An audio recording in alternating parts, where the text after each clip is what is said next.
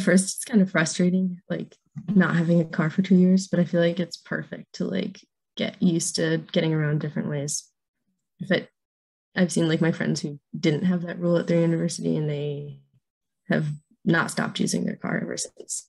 So overall, it was a very good move. Thank you for joining me to talk about your league award. Congratulations on winning.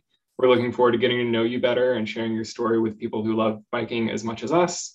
We're really hoping that by sharing these stories, other people will kind of see themselves in our award winners and be inspired to do more things to improve bicycling in their communities or wherever they live. So with that, let's dive into some questions and talk about why we're really all here, which is bikes and how great they are. So, you know, you were recognized as the emerging leader. How did your bike story begin? Yeah, I think I started biking as a kid. Was never super into it, just kind of learned to ride. Kind of took a break through middle school and high school. Getting back into college, I knew that I lived like 20 minutes from my college, so I kept the same job that I had over the summer, which was like 5 miles away from campus. You're not allowed to have a car on campus for the first 2 years. So knowing that, I like started biking, was like this, it was a great job working in like a zip lining course. But I had to bike to work. So I was like practicing the whole summer before to build up my endurance. Eventually did that. I worked there for like 2.5 years during school. So I commuted every weekend. And then started bike commuting. I only ended up getting a car last year. So like the first 3 years of college, just commuting by bike everywhere. And in commuting, realized how unfriendly my town is for biking, even though with some practice it's doable, but not ideal by any means. Yeah, I feel like I had a similar experience when I was in law school. I started just biking to the gym and the grocery store, and then I realized how unnecessarily difficult it is. And Yeah. 10 years later, here I am. Yeah. So did the pandemic affect how you biked or how you engaged with biking? So I go to the University of Connecticut, actually just graduated, but I was in, so that COVID started 2020, my sophomore year, and has been going since then. But a lot of our classes were online. So I lived like 5 miles off campus. It's bikeable, but hilly, and not fun in the winter, or in the dark or whatever. Because I only had to do one class, or it was like one or two classes on campus, I was able to extend the time that I could get by just biking, because if it was twice a week, it was way more doable than commuting every day. Also, a lot of classes had flexibility with attending online. So if it was snowy or rainy, and I didn't want to go, I could just attend online. So that was really nice. Nice. And congratulations on graduating. That's awesome Thank to you. hear. And I hear that you have a very exciting summer trip planned. Can you tell me a little bit about that? Yeah, so I'm biking with the organization Bike and Build from Florida to California. It's on their southernmost route. They So we bike for about 5 days, 70-ish miles per day. Depends. And then every 5 days or so, we build an affordable housing site. A lot of Habitat for Humanity, but local sites as well. We stay with our generous hosts, mostly churches, sometimes individuals. And I guess explore the country and meet new people while also learning about affordable housing throughout the country. It sounds like an awesome experience. I'm sure it'll be a great trip, and really cool to combine the two issues of biking and affordable housing.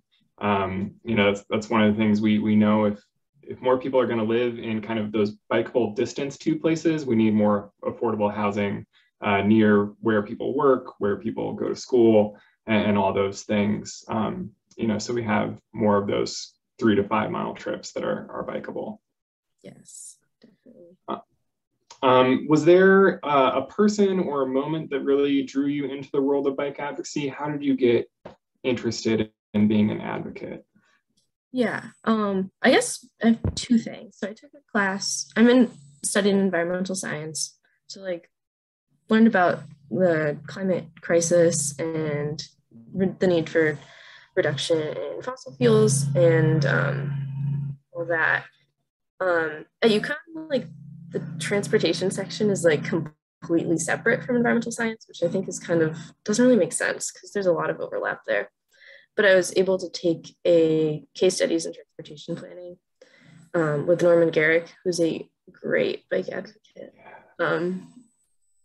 His class was amazing.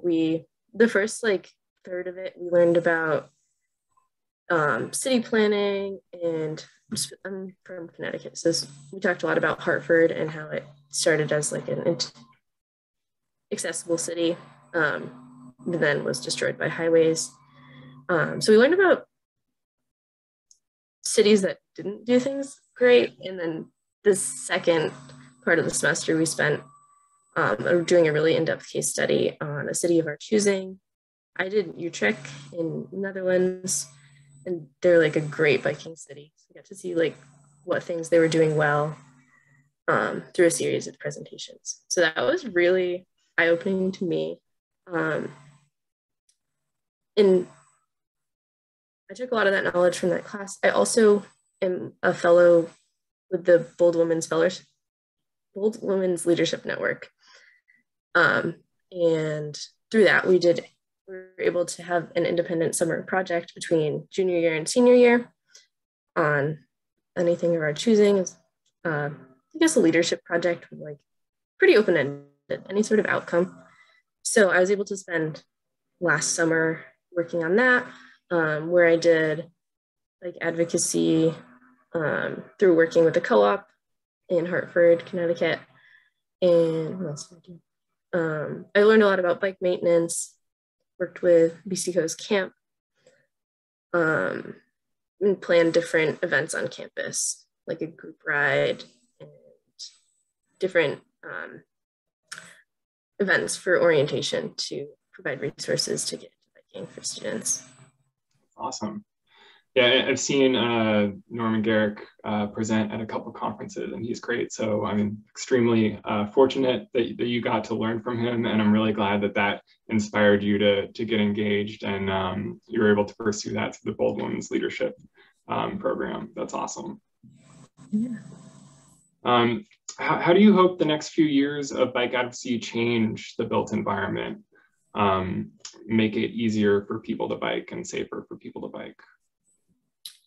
Yeah, I think, COVID brought the bike boom of everyone wanting to get outside. I hope that continues. In like the last few years of my life, I have gone from riding in like back roads to experimenting riding through the town center, which is never fun, but is doable.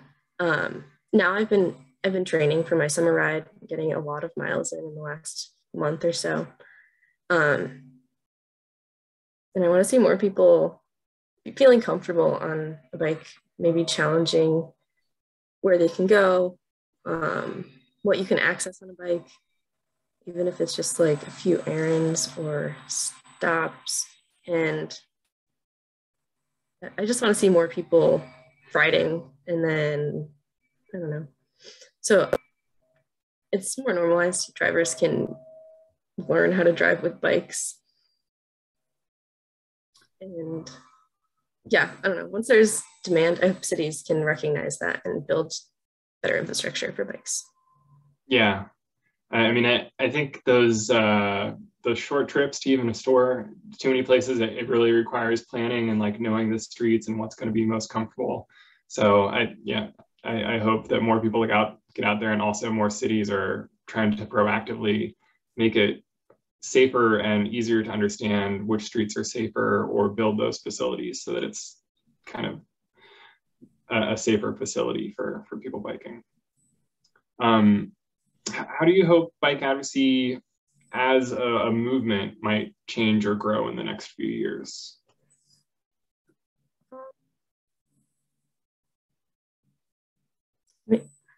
I think like bringing in intersectionality to bike advocacy could be really great.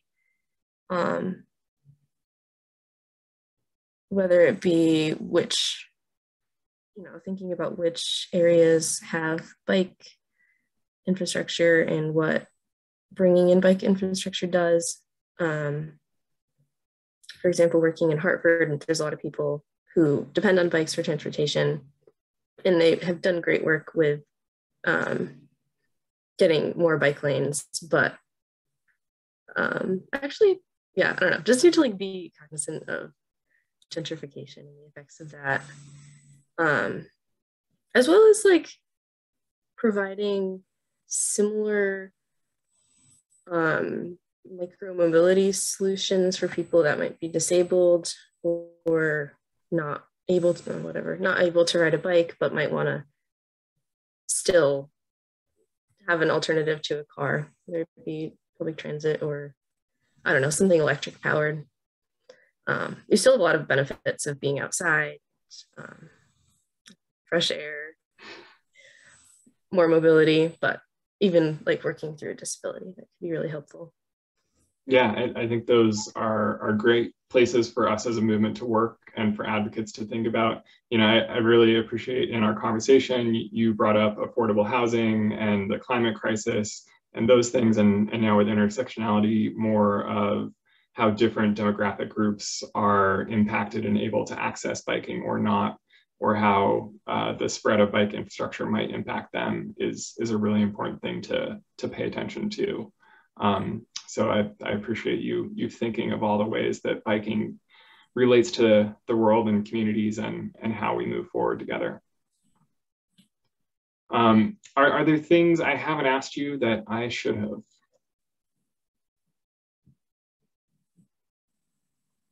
I can't think of anything right now. Okay. Any other experiences you want to highlight or share?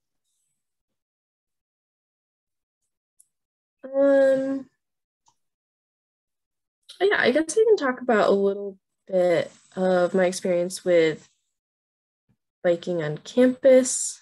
I think like one of my other inspirations to start like bike advocacy was, it's always like hearing from my friends of, I had a few friends that were moving off campus, not even too far, just a few miles, and hearing them saying, oh, like, I can't go get groceries. I have to figure out how to do this on a bike. I don't know. I don't feel comfortable riding on the road. And hearing people near me like have similar struggles made me want to do different things to make them feel comfortable. Whether like sometimes I say I just bring them along for a ride. It's always helpful to have someone more experienced to like lead you in different activities, which is why I wanted to do a group ride and like different orientation impacts or activities for like mapping, providing which routes are most helpful and other like tips on gear and what to buy for that. I think like within my campus community, we still have a lot of work to do with that. My event was 1 year and I'm now graduating. I did work with UConn's recreation department as a bike mechanic and did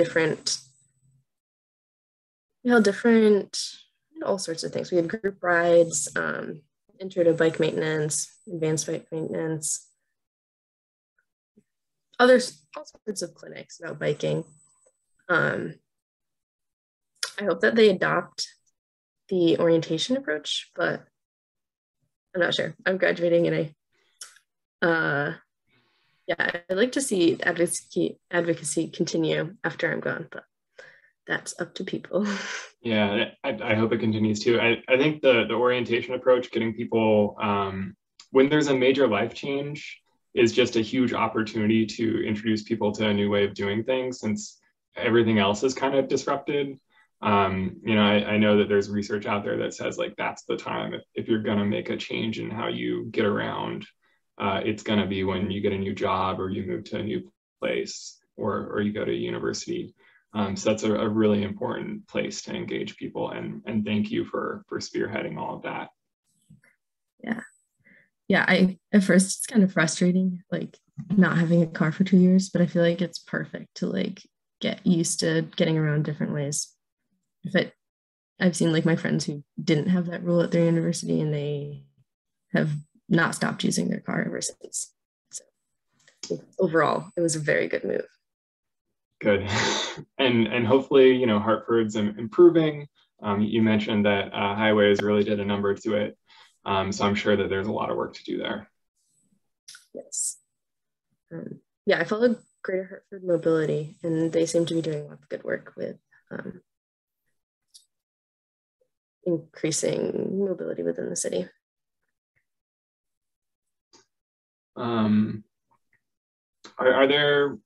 Are there particular parts along your cross-country tour that you're looking forward to?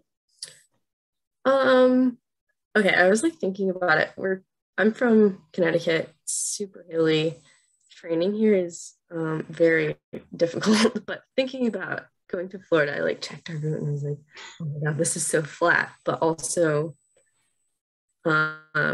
it's 93 degrees right now. So I'm excited to see different scenery, meet different people along the way. I think like no other experience would let you connect with like this many people or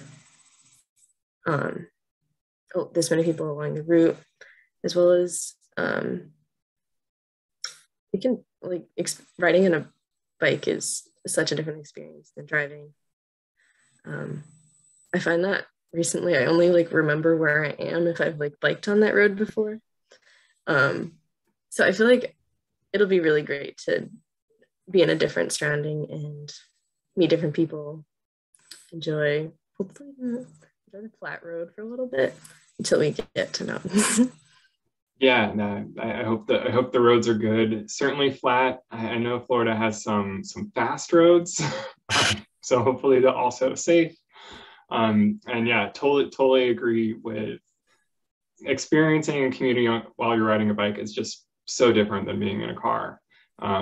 Like it's just so much easier to notice the world around you, stop and look at something if it's interesting. All of that kind of serendipitous fun stuff is hopefully something you get on your trip. Yeah, I'm super excited. Good. Well, if you don't have any questions for me or other things that you want to talk about, I think we can probably wrap up. But if there's anything else you want to get out there, I know you mentioned like transportation is separate from climate, and we hear that a lot as an organization, and we'd love to hear that connection made more. So I don't know if there's anything there you'd like to say. Yeah, just to elaborate on that, the like environmental science is like at least at UConn is in the College of Agriculture, and transportation planning is like grouped in engineering, and there's like very little overlap in them. I like the class that I got into was specifically for engineering students. And I heard about it from a friend who did an individualized major in transportation planning with like geography and climate. I'm not really positive what it was, but it was a lot of overlapping between the two. And yeah, I feel like sometimes engineering is more like building, whereas in my experience, like environmental science, people that are super passionate about certain issues. Yeah, and I think like the overlap is super key to like building things that are essential for society to improve, especially considering all these other social factors. Yeah, building without knowing, you know, the effects of gentrification and affordable housing and all these other things is just not helpful, can make it even worse, as we've seen in the past before. Yeah, definitely agree. You know, thinking about the future we want, and that future to be one where people can safely bike and walk and scoot and take public transit around. If we aren't planning for that and we aren't building for that, we aren't going to get it. Yeah. Well, all right. If there's nothing else, you know, thank you so much for joining me. Congratulations on being named Emerging Leader. So excited for your cross-country trip, and I hope that goes amazingly. And congratulations on graduating from the University of Connecticut. That's all amazing. It was great to talk to you. Thanks. Great to talk to you too.